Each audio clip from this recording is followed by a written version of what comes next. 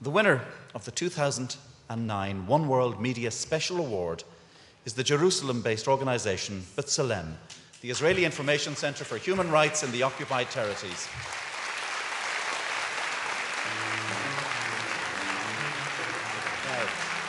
B'Tselem was established more than 20 years ago and has been doing a remarkable job recording human rights abuses in the occupied territories and the Gaza Strip. What particularly impressed the One World Media trustees this year was B'Tselem's innovative new camera distribution project, which has enabled Palestinians to record numerous cases of violent abuse and human rights violations at the hands of Israelis. A truly remarkable example of brave and innovative citizen journalism being fed into the mainstream media. Let's find out a little bit more about B'Tselem. 3 years ago, B'Tselem set up its camera distribution project to record some of the violations on videotape as they were taking place within the West Bank and Gaza. We gave more than 100 small video cameras to Palestinians living in the most violent places, gave them training and asked them to record the reality. The first example I want to show you is coming from Salam Amira, standing in her living room next to a broken window. She filmed the Israeli army detaining one of her neighbors. She had no idea she's just about to film something that will shake the Israeli public and will be broadcast all over the world.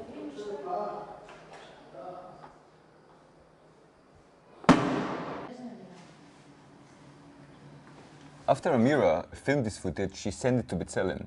The moment we got it, we immediately asked the authorities to open an investigation, and then we distribute the footage to the international media. We're back with NBC News in depth tonight. It's a videotape view of a chaotic and often violent part of the world. Not long ago, a human rights organization in Israel gave 100 video cameras to Palestinians so they could document what they said was happening to them. As NBC's Martin Fletcher reports, some dramatic moments have been captured on tape, and seeing is believing. These pictures shocked Israel. A Palestinian detained following a demonstration on the West Bank is blindfolded and handcuffed and then shot in the foot with a rubber bullet. 17-year-old Salma, a Palestinian, got the pictures through this window, despite this bullet hole from another incident. Were you afraid that the soldier may shoot you if he saw you filming? No, I was just afraid they would take my pictures. I want them to see this, and then the soldiers may treat us better. The soldier and his officer were arrested, but only after the pictures were sent to the army 3 days ago. We are taking this matter into great seriousness, and therefore we initiated a military police investigation. Let me show you just one more example, filmed by Mona Nawaja from South Hebron Hill. She picked up her camera when she saw settlers coming to harass her family. You can see that the footage is shaky because she filmed it from far away and she was very frightened.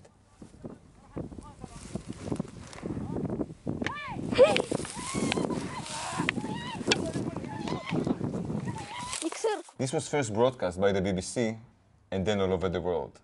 The first arrest was made 2 days later as a result of this footage. Tamam al-Nawaja spent 3 days in hospital. She showed us her injuries, a broken arm, a fractured cheek. She says the settlers had given her a 10-minute warning to clear off from the land, but she and her husband had stood their ground. These video stories have shaken Israeli public opinion, mobilized the concept of citizen journalism, bringing a model for a change that can be adapted to other conflict areas and improve life of many people suffering from human rights violation all over the world.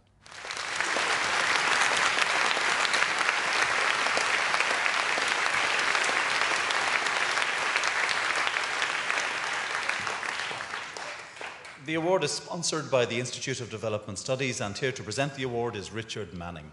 And to receive the award on behalf of B'Tselem, please welcome Oren Yakovovich, the Director of the Camera Distribution Project, and Issa Amro, the project's Hebron Coordinator.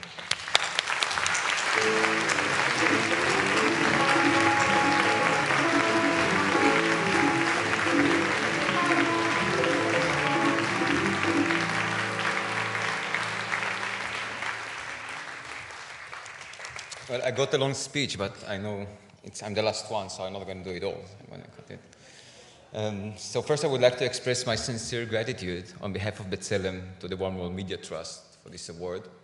and also for the donors that are supporting us. Some of them are here with us tonight. And most importantly, I would like to say thanks to the Palestinian that participate of the Common Distribution Project.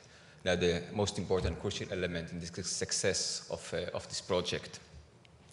This initiative started basically out of anger and frustration, but also a lot of hope that we can do something to change the situation in the West Bank. And it's a project that Palestinian Israelis and all kind of people around the world involved with. For us, Israel is also kind of a part of our democracy and the shape of our community, our future community. That's it. Thank you very much. And I don't want to take your time. Thank you for being here.